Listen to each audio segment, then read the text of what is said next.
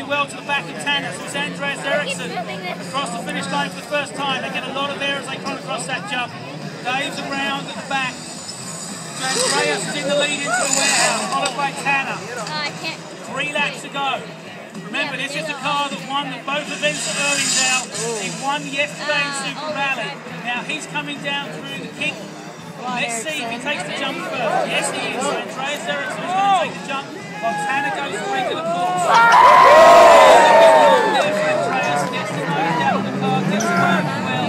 Andreas is about 10 miles an hour quicker than Tanner. So Tanner now coming through the head. Joseph Berg tight behind him. Comes through the gap. Now Tanner's got to make that time up. Needs about 4 car lengths on Andreas now as he comes into the boneyard. So Tanner's in the boneyard, sliding that car around.